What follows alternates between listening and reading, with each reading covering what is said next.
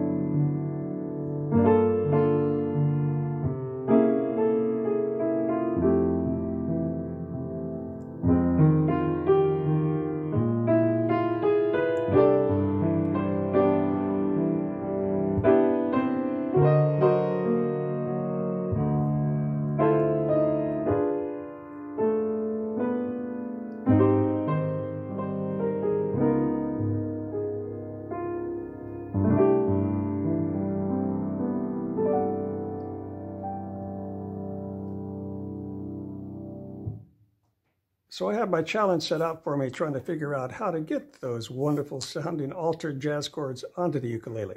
We can get a lot deeper and richer sound on the piano, of course. We can get our fingers on more notes and get some good low notes in there too.